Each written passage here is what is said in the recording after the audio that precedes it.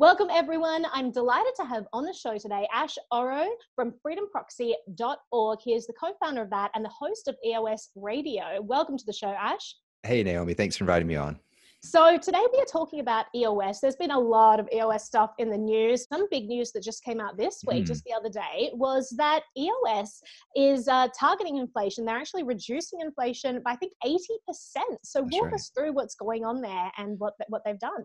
Yeah, so in the initial launch of the blockchain, the inflation was set at 5%. And the idea there was that 1% would be used to pay for the block producers, basically our version of miners on delegated proof of stake. And, that's to help pay for them and the security they bring in keeping up with the blockchain and supporting transactions rather than paying a transaction fee. So in EOS, inflation is what pays for our block producers rather than you having to pay a transaction fee each time. So 1% of that 5%, overall 5% is still to pay for our block producers.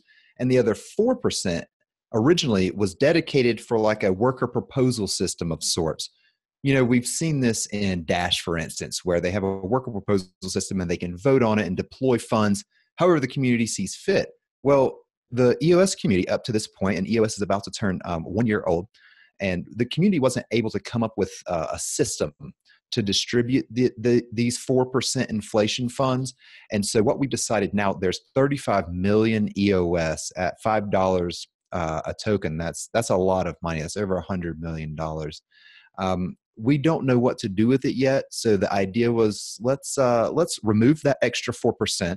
So reduce inflation from the original 5% down to 1% to still cover the block producers. And then let's actually burn that 53 million or so EOS that's just been sitting in this pool. That's not doing anything. So yeah, EOS inflation. And this has just happened this week. The community created an on-chain referendum and we token holders voted on it to try to express what our preferences were, spend it, destroy it, whatever.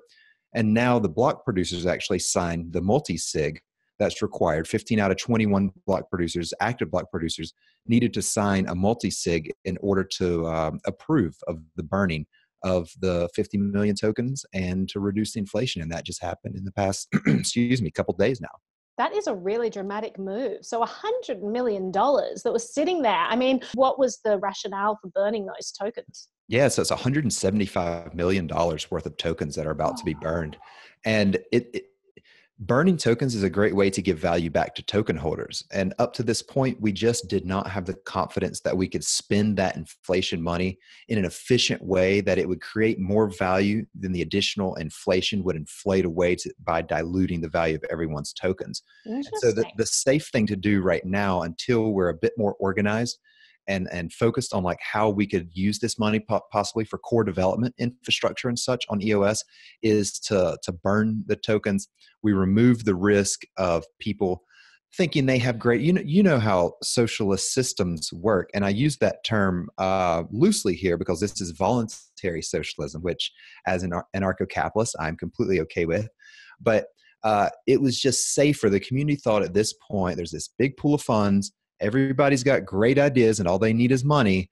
And so for now, we're going to burn these tokens and we're going to reduce inflation from 5% to 1%. And then if we need to inflate in the future for core infrastructure development or something like that, we can always do that. But for now, it's safest just to burn it.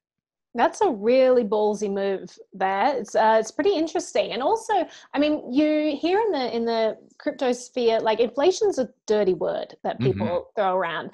And when people say like, oh, there's this coin that inflates indefinitely and it's looked down upon for that.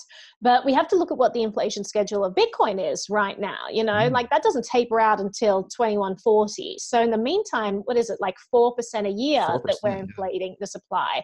And I guess we don't really feel it that much because there's so many new people entering the ecosystem. And so much new capital coming in. So, absolutely. I can't remember how many millions of dollars every day needs to come into the Bitcoin ecosystem just to keep the price stable to offset that 4% inflation. Think about, EOS is a much smaller market cap than Bitcoin for now. But that at 1%, that's even that much less capital that needs to come into the EOS ecosystem to support the price. So yeah, I think this is a very strong move. It is ballsy. People aren't used to the idea of just being able to change inflation like this on a blockchain. They're used to a a proof of work system where the inflation is, for the most part, considered set in stone. But I think it shows the strength of the governance model on EOS that the community were able to come together and decrease inflation by 80%. It's pretty amazing. Well, I mean, if we're going to test this system of being able to change inflation, it definitely went in the right direction. The last thing you want to see is to have a coin Right. going from 4% and they're like, now we're just going to keep inflating it. It's going to be 10%, money for everyone, you know? Is there a danger there if suddenly, you know, different people come into governance at EOS and decide to put it in the other direction? Sure. Look, there's always that risk that consensus could change. I mean, this is for all blockchains. You know, we've heard some Bitcoiners talk about creating ongoing inflation to help subsidize the miners.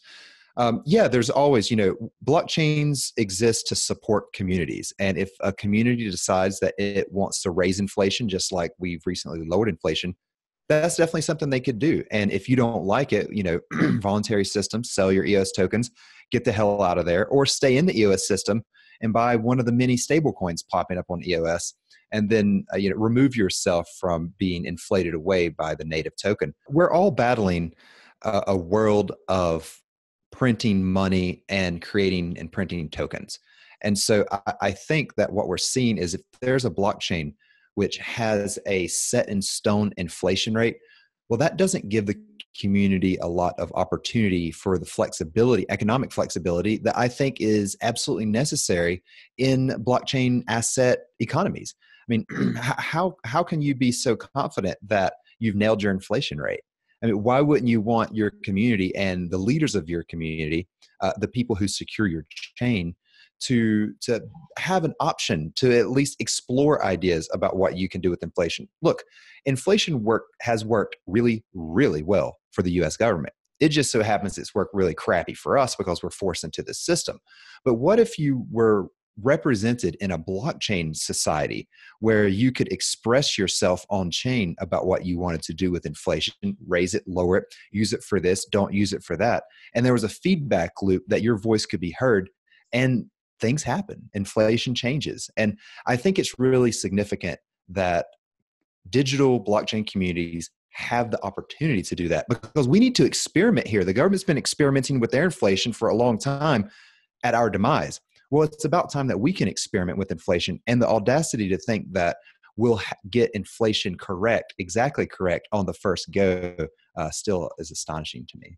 Well, it's definitely an interesting system. And what I like most about the crypto ecosystem is that there are so many experimentations going on. And there's no system that we're being forced into. As you said, we can opt in or out of any of these systems. So it provides great competition. So perhaps you're right that flexibility will be great, because then people and platforms can respond to market demands about what people want to see on different platforms as well. So that's definitely an interesting direction. Yeah, it is. And I really recommend that all blockchain communities start looking at creative ways to use inflation while also protecting the value of the underlying asset for the token holder, because we definitely don't want to create communities where everybody gets wrecked because inflation gets out of the way. So yeah, it's really exciting. Variable inflation, voluntary variable inflation. And the best thing is that if you don't agree with it, you don't have to participate. So that's what all of this wonderful experimentation is about. But thank you so much for chatting with me, Ash. This has been really great. Yeah, you're welcome. Thank you.